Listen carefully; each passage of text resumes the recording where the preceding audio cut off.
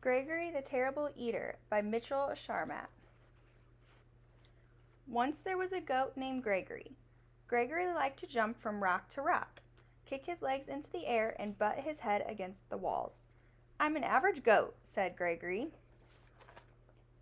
But Gregory was not an average goat. Gregory was a terrible eater. Every time he sat down to eat with his mother and father, he knew he was in for trouble. "Would you like a tin can, Gregory?" asked Mother Goat. "No, thanks," said Gregory. "How about a nice box, a piece of rug, and a bottle cap?" asked Father Goat. "Bah!" said Gregory unhappily. "Well, I think this is a meal fit for a goat," said Mother Goat as she chewed on an old shoe. "It certainly is," said Father Goat as he ate a shirt, buttons, and all. "I don't know why you're such a fussy eater, Gregory." "I'm not fussy," said Gregory. "I just want fruits, vegetables, eggs, fish, bread, and butter. Good stuff like that." Mother Goat stopped eating her shoe. "Now what kind of food is that, Gregory?" she said. "It's what I like," said Gregory. "It's revolting," said Father Goat. He wiped his mouth with his napkin. After Gregory was excused from the table, Father Goat said, "Gregory is such a terrible eater. I wonder what's wrong with him," said Mother Goat. Mother and Father Goat ate their evening newspaper in silence. The next morning, Mother and Father Goat were enjoying a pair of pants and a coat for breakfast. Gregory came to the table. "Good morning, Gregory," said Father and Mother Goat. "Good morning," said Gregory. "May I have some orange juice, cereal, and bananas for breakfast, please?" "Oh, no," Mother Goat said. Do have some of this nice coat." "Take a bite of these pants," said Father Goat. "Bah," said Gregory, and he left the table. Father Goat threw down his napkin. "That does it," he said. "Gregory just isn't eating right. We must take him to the doctor." Father and Mother Goat took Gregory to the doctor. Dr. Ram was munching on a few pieces of cardboard. "What seems to be the trouble?" he asked. "Gregory is a terrible eater," said Mother Goat. "We've offered him the best: shoes, boxes, magazines, tin cans, coats, pants, but all he wants are fruits, vegetables, eggs, fish, orange juice, and other horrible things." "What do you have to say about all of this, Gregory?" asked Dr. Ram. "I want what I like," said Gregory. "Makes sense," said Dr. Ram. He turned to Mother and Father Goat. "I've treated picky eaters before," he said. "They have to develop a taste for good food slowly.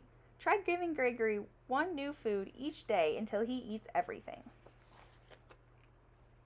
That night for dinner, Mother Goat gave Gregory spaghetti and a shoelace in tomato sauce. "Not too bad," said Gregory. The next day, she gave him green beans and a rubber heel cut into small pieces. "The meal was good and rubbery," said Gregory. The day after that, Mother Goat said, "We have your favorite today, vegetable soup, but there's one condition. You also have to eat the can." "Okay," said Gregory. "What's for dessert?"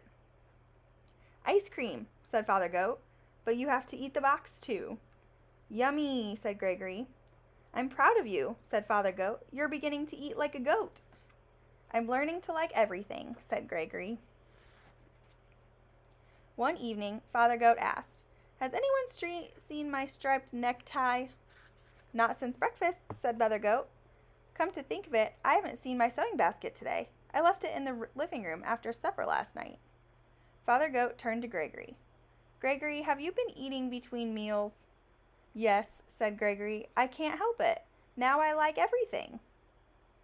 "Well," said Mother Goat, "it's all right to eat like a goat, but you shouldn't eat like a pig." "Oh," said Gregory. After Gregory went to bed, Mother Goat said, "I'm afraid Gregory will eat my clothes hamper." "Yes, and then my toolkit will be next," said Father Goat. "He's eating too much. We'll have to do something about it."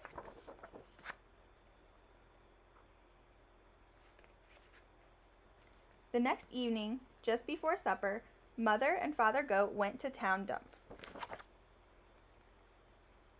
They brought home 8 flat tires, a 3-foot piece of barber pole, a broken violin, and half a car. They piled everything in front of Gregory's sandbox. When Gregory came home from supper, he said, "What's all that stuff in the yard?" "Your supper," said Father Goat. "It all looks good," said Gregory. Gregory ate the tires and the violin. Then he slowly ate the barber pole. But when he started in on the car, he said, "I've got a stomach ache. I need to lie down." Gregory went to his room. "I think Gregory ate too much junk," said Father Goat. "Let's hope so," said Mother Goat. All night, Gregory tossed and twisted and moaned and groaned. The next morning, he went down for breakfast. "What would you like for breakfast today, Gregory?" asked Father Goat. "Scrambled eggs and 2 pieces of wax paper and a glass of orange juice," said Gregory. "That sounds just about right," said Mother Goat. And it was.